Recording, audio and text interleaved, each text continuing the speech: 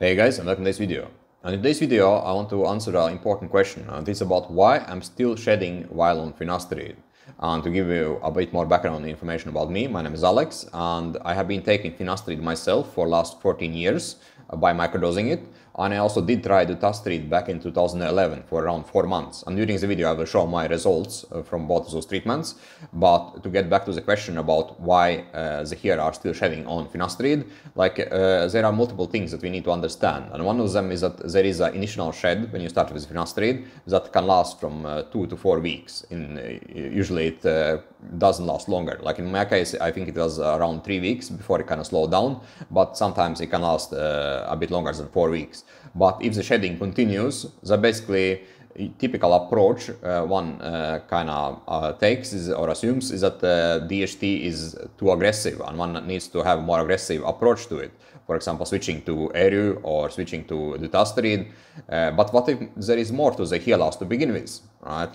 What if one switches over to Dihydrotestosterone or Eru and the hair are still shedding? What would be next step? And basically my kind of answer to it is that before you consider switching to more aggressive approach to this DHT angle, always make sure that you do check up your DHT levels, right? Because if you, for example, I have been taking Finasteride for four weeks, they should have been decreasing by 70%, right?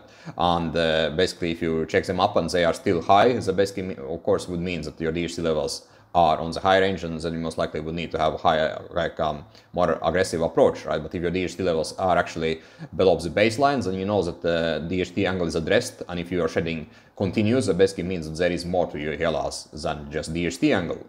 And basically what we can expect from Finasteride or other DHT blockers is we can expect a thickening of the hair, and we can expect basically a reduction of the hair shedding, like a reduction of the progression of the hair loss, as well as thickening up of the existing hair. And from my experience, basically 2 first years of Finasteride is always the best, right? So it's kind of best time window of seeing best results from it.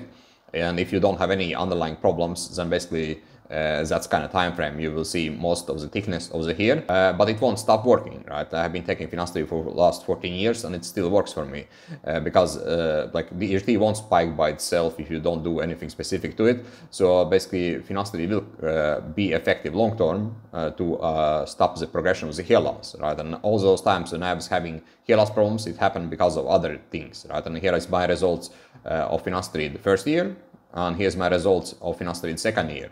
And I also want to add my results of Dihydrotestosterone. Basically what happened with Dihydrotestosterone is that I did the same mistake as a lot of guys do, is that I assumed that Finasteride was not working anymore. So I decided that I need to have more aggressive approach to my hair loss. And I did switch to Dihydrotestosterone back in 2011. And basically back then my hair loss was caused by scalp inflammation. I had awesome results with Finasteride, but because of scalp inflammation, I started to lose ground again. And in around 2.5 months, I was basically thinning out very fast. And because of it, I was assuming that my DHT levels were spiking. I did not check the DHT levels, but I was assuming that they were spiking, and I had to have a more kind of aggressive approach. And basically what happened is that I addressed my scalp inflammation with dermatologist back then, and he also prescribed me Dihydrotestosterone because I wanted to have more potent approach to DHT. And basically by doing treatment for scalp inflammation and taking Dihydrotestosterone, I was able to achieve those results after 4 months of taking it. But back to the kind of question, what you need to understand is that hair loss can be caused by multiple problems, right? It's not just DHT angles that is causing the hair loss. And even if you are having DHT angle, sometimes it is best to optimize it even more. If you want to have perfect results, like if you want to have results like I did, then you have to have a hair loss treatments that is addressing all the possible underlying conditions, right?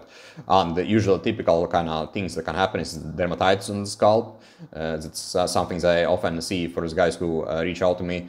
Scalp inflammation, of course, that I was having, and things like, for some nutrition deficiencies, but also less common things, for example, like diabetes, right? Like thyroid dysfunctions, right? Those things also can affect the hair cycle.